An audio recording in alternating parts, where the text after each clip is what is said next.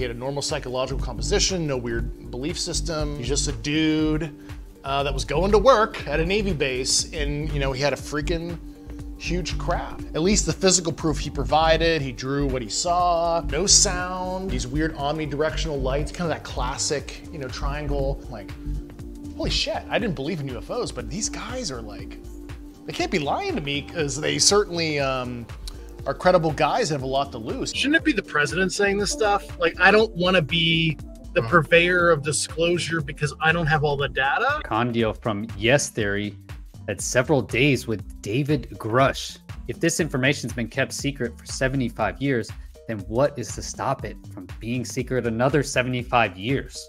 It hasn't happened yet. That's why Dave Grusch is standing out there.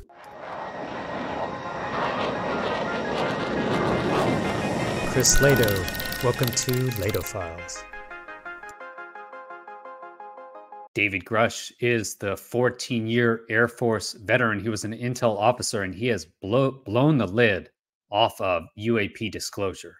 He has come forward, and he says there are 40 other witnesses. He's interviewed personally 40 other witnesses over the past 4 years, many of them with direct contact with the program. David Grusch has been investigating from behind the scenes, and then he got reprisals against him. He explains in this video, actually, the tools, how they actually implemented those reprisals against him. They attacked his PTSD in the past. So in this video, we'll go through David Grusch's whistleblower claims. We'll cover the struggle that's going on behind the scenes within the system. You can tell, and he gives some insight into the struggle.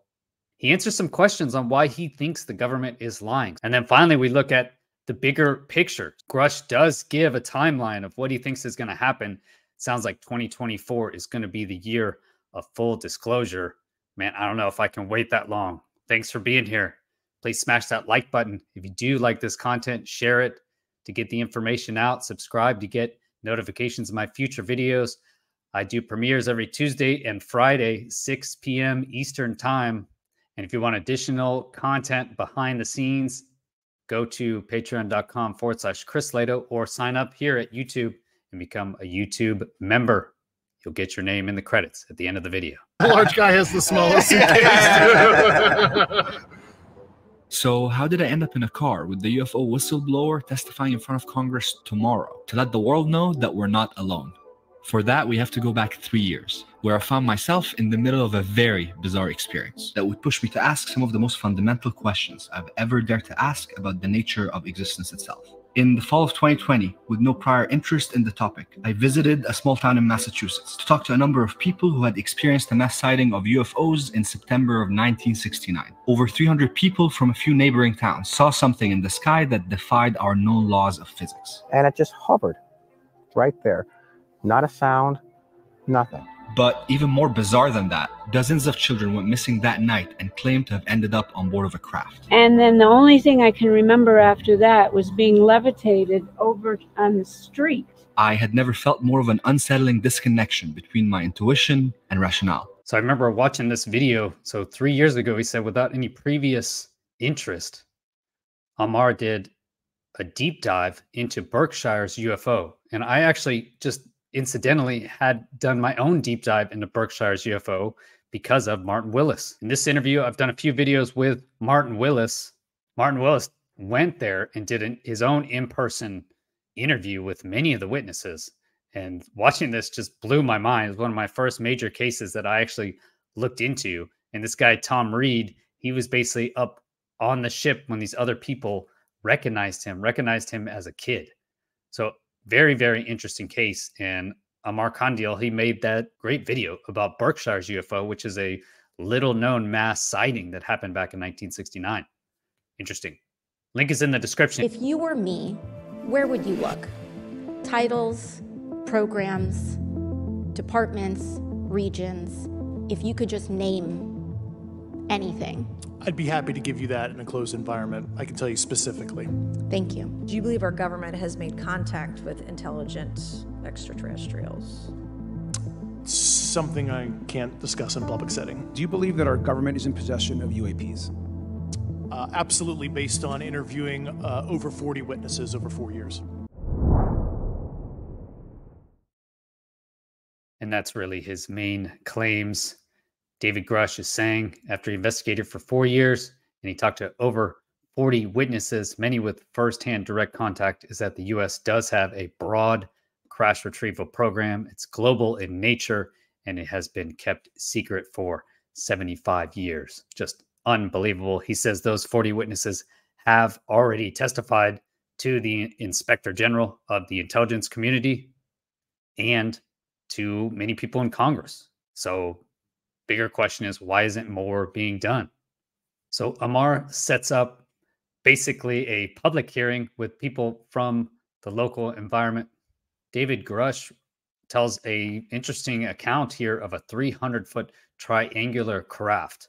Listen to this. And I be very general on this to protect this person's identity because they're still on active duty. But like, I remember interviewing a guy, and I have a background in psychological analysis and other stuff to, assess people, and for like 3 hours. And it was a certain very senior Navy individual that saw he was going to work at a certain facility in the morning, not drunk, not high, and a 300-foot triangular craft hovered over his car for a couple minutes. And he couldn't even process what he was seeing. But then he took pictures of his car after the incident, and all the zenith upper-facing decks of his car got hit with ionizing radiation, ultraviolet, because the paint became milky. His headlights they were totally clear. His car was perfect before the incident. And I'm like, holy crap, you have physical artifacts. The guy we assessed, he had a normal psychological composition, no weird belief system. He's just a dude that was going to work at a Navy base, and he had a freaking huge craft. At least the physical proof he provided, he drew what he saw, no sound, these weird omnidirectional lights, kind of that classic, triangle. I'm like, holy shit, I didn't believe in UFOs, but these guys are like, they can't be lying to me, because they certainly are credible guys that have a lot to lose. He was super scared to come forward. He didn't tell his wife for 5 years. That was, I think, an inflection point for me where I'm like, okay, there's something going on that's not adversarial tech. Talking to these people that were literally in tears, telling me this stuff, because it was this emotional thing that they could not process analytically what they were seeing. It was like totally beyond their comprehension. So, for what it's worth, yeah. I've never seen anything, believe it or not. So I came in as non-believers. So that was a powerful story for me, because like he says, that was really the induction point when Dave realizes that, hey, this is real. Very credible people, high level, senior level people with nothing to gain and a lot to lose, in tears basically, as they're relaying these stories to him. There's no sound. It's a giant 300-foot triangular craft. I mean, just an unbelievable situation that they can't even process with their own eyes. This also relates how Dave changed in his views. He started out as a skeptic, and he approached this whole problem as a skeptic. Much like myself, I was very skeptical at the beginning, but once you start looking into it, you keep finding more and more evidence that just backs it up. Another key point I learned from this interview is really insight into the struggle behind the scenes, what's going on behind the scenes. And I'm working on trying to get more things cleared for the hearing. Yeah, literally as I'm working, I'm talking to the DoD security office, like as I was getting off the plane, like, please get something approved by 10 a.m. Because I wanted be able to provide more detail. There's like a certain thing where it's like, shouldn't it be the president saying this stuff? Like, I don't want to be the purveyor of disclosure because I don't have all the data. I'm not in that leadership position, and I'm just trying to use a public pressure to kind of to get the executive branch to make a decision on what to release.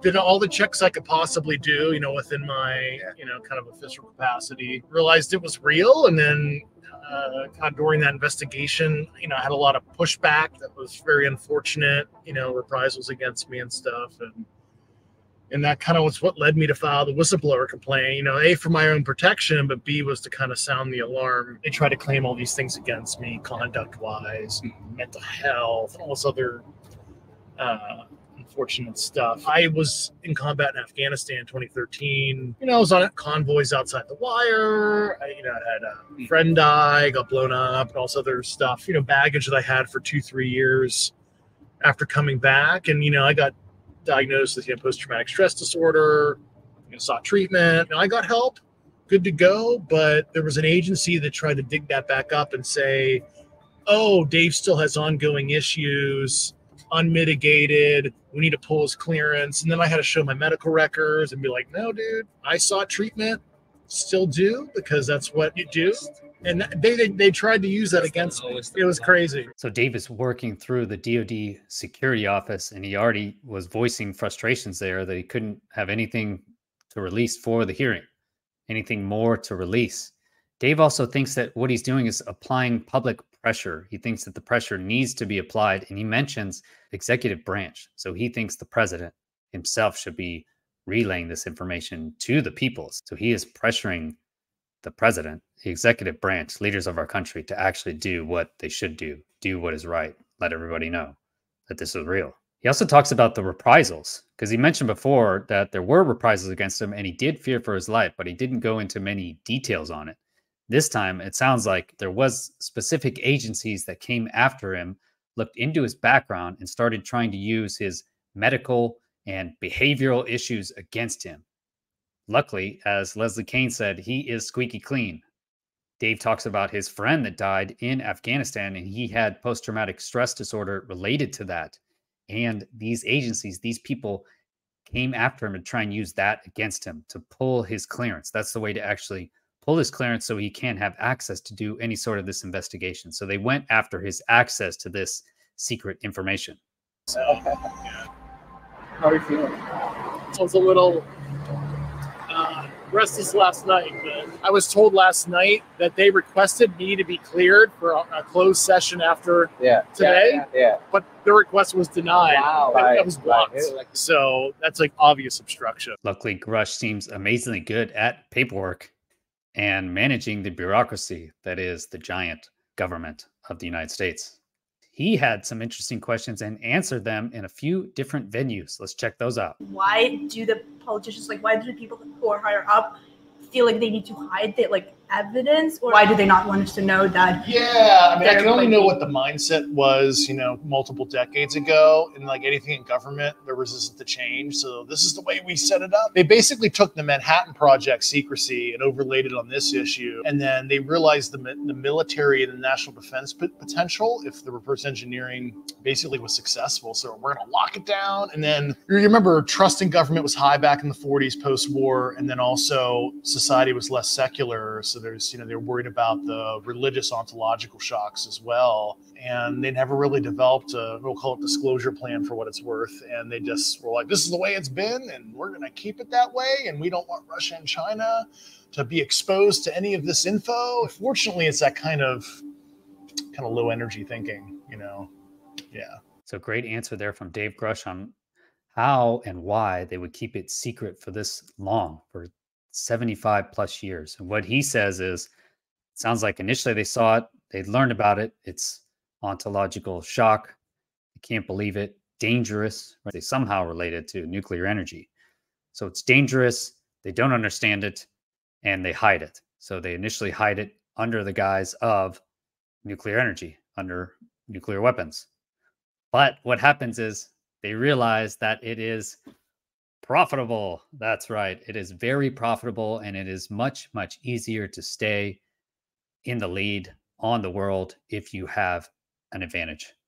And so they kept it secret. They kept it secret because it is profitable, beneficial, and now you can't let our enemies know. We can't let our adversaries know that we have this technology.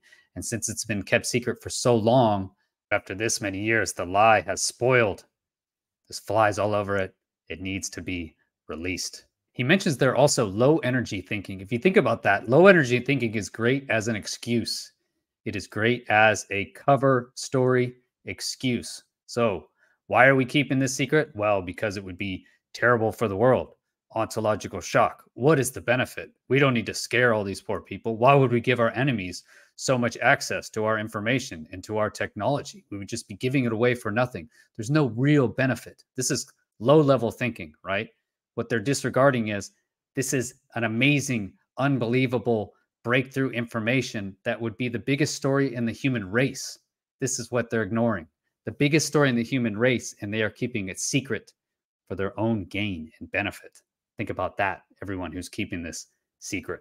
continuing from what you were saying, are we safe as like a human species? Because I mean, I might have watched too many movies. But like, yeah. I mean, we can only, through external observation and humanistic lens, kind of, see intent, if it's malice or benevolent. I mean, if the universe certainly has a yin and yang, so there's certainly dark with light. So I think it's a mixed bag. It's just like humans, right? Humans are generally kind, but we also kill animals for food. And like, if you were a cow, you'd be like, these evil humans are going to chomp me up and like, eat me. So but we're not actually malevolent as a whole, but some lower sentient species would see us as malevolent. So it's what lens you look at through. So when asked if these things are dangerous, David Grusch basically goes into a description of nature. Is nature dangerous? Yeah, there's some animals that are dangerous, some that aren't. There's good humans, there's bad humans. If you are a cow, you probably think humans are evil. Yeah, I don't know if that's a good analogy or not, but it sounds like he doesn't think that they're necessarily have the same goals or priorities as humans. Unilateral agreements, and they're like, they kind of want to be, release me, like, because they do realize it was a bad deal. With the ecosystem secrecy, some people, one of their arguments is like, well, how would they keep a secret? I'm like, dude, I was cleared to some of the nation's most sensitive programs. I used to handle the PDB. I had full access to most DoD activities, and most of the stuff, broad programs that were enduring, have never leaked. So the U.S. and its allies are very good at keeping secrecies, to include programs that are, we'll say, global in nature. And really, it's been leaking like a sieve in some weird way for many decades. Now it's been mixed in with some BS in ufology and stuff, but the general gist of it's actually been out there for a long time. It has been leaking in some sense. So. I hear this a lot, is that the government could never keep a secret like this. Alien life on the planet Earth, there's no way the government could keep this secret. It would leak. And David Grusch relays here is, no, that could definitely be the case. He is aware of very high level programs, global programs, he says, that have never leaked, meaning they've been going on for many decades and have not leaked.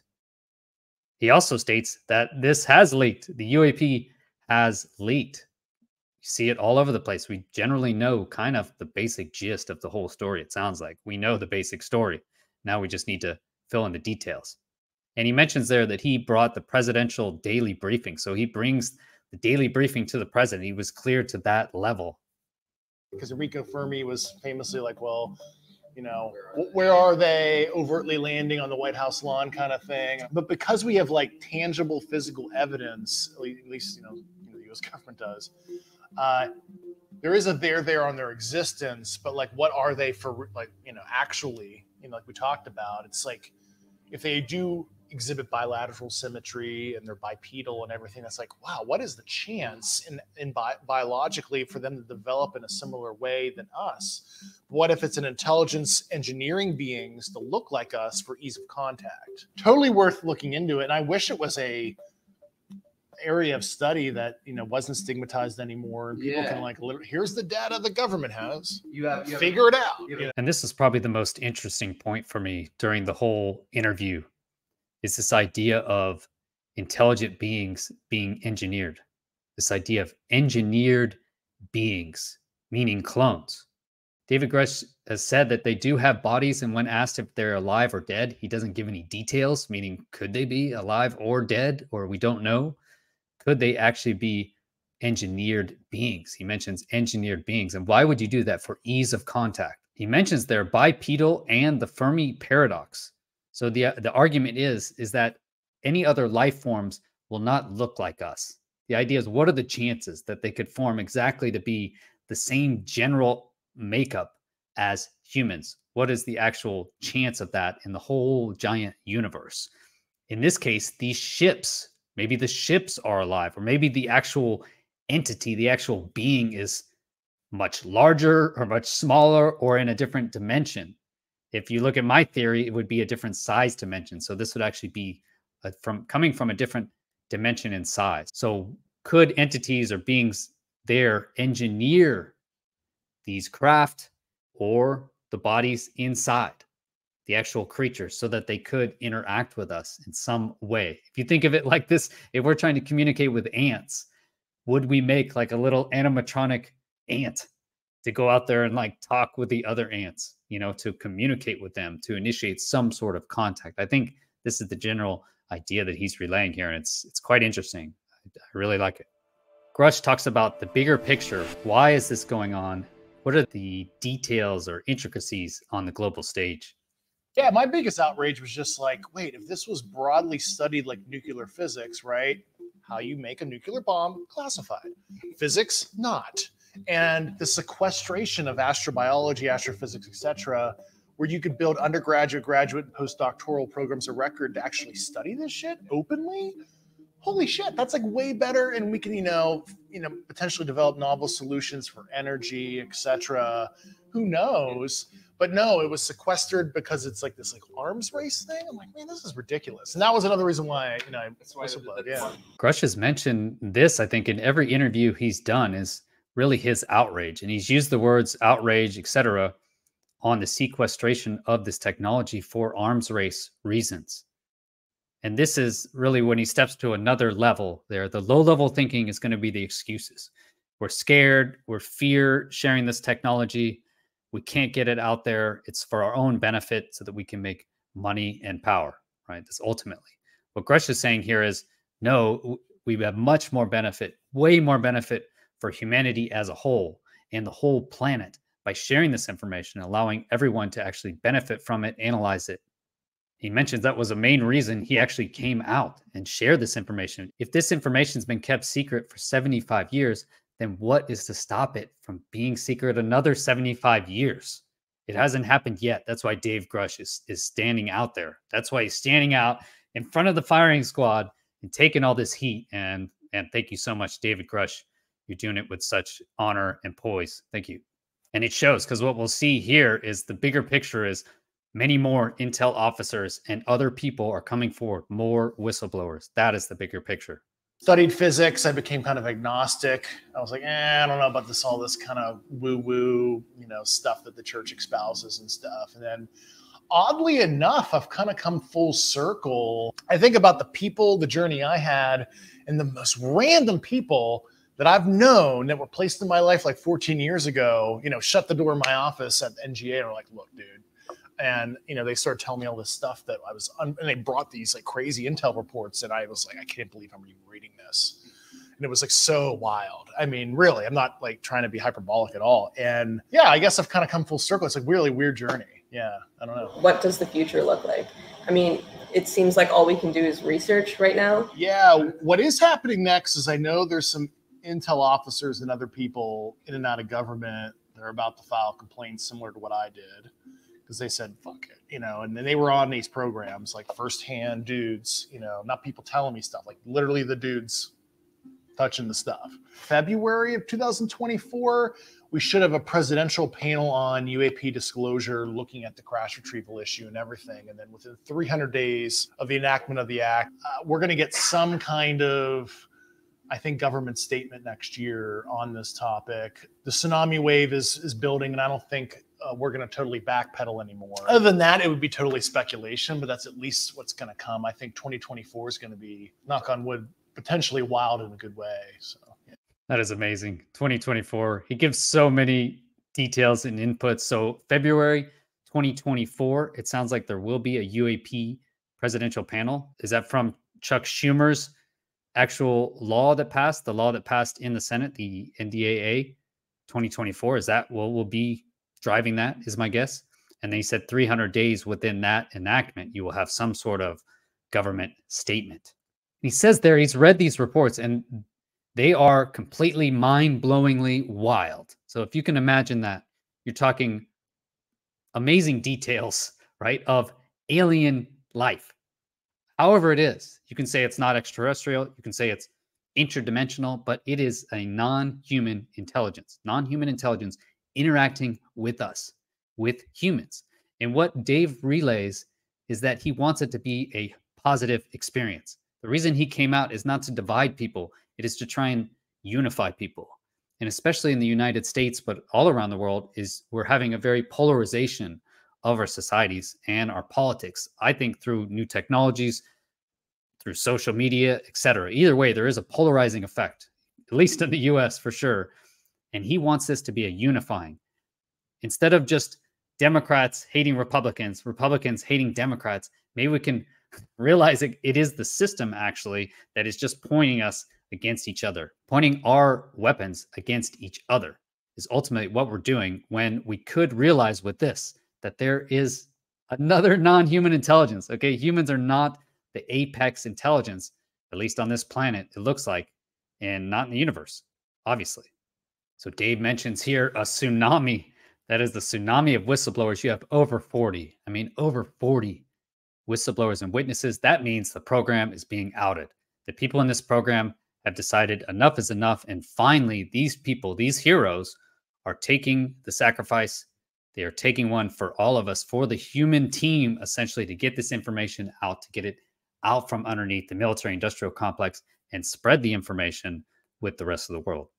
Final insights from this video is Dave released some little details into the world of NDAs, so non-disclosure agreements, and the DOPSR process. That is how he actually gets the information out. I talked to John Greenwald. John Greenwald said, why doesn't he just release his DOPSR information? So David Grusch explains that it's a catch-22. The reason the government allows him to say these things, to actually say that we are in possession of non-human craft, non-human bodies, is because anyone who says, no, you can't say that, any agency like the CIA, for instance, or the NGA or NSA, they would have to state explicitly why, and through classified means, but that would out them. That would out them inside the government as an unacknowledged program.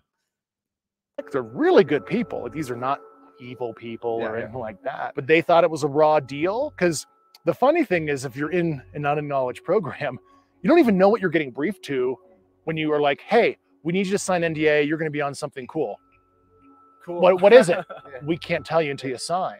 So, and then they sign it, and then they see all the stipulations, how it's enforced. We're briefed in a very threatening manner.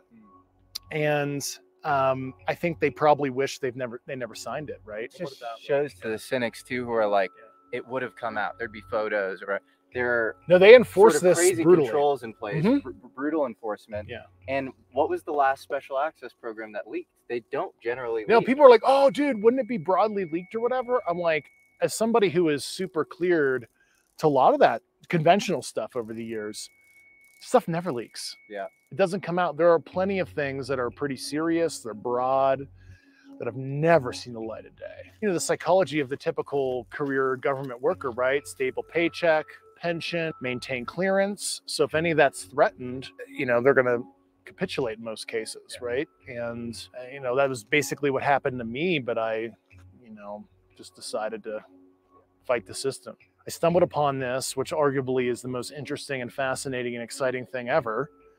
Well, why would I go back to doing my normal job and just shutting my mouth and sitting in my office and doing regular national defense stuff? Because our priorities are not even right if this other thing is legit. Yeah. And that's a great statement there. Our priorities aren't right if this is true. I've also heard that a lot, is why don't people just go against their NDAs, which is just unbelievable to me. If you look at whistleblowers in the past, they get hammered. They are put in jail for the rest of their lives. Their reputations and careers are totally ruined.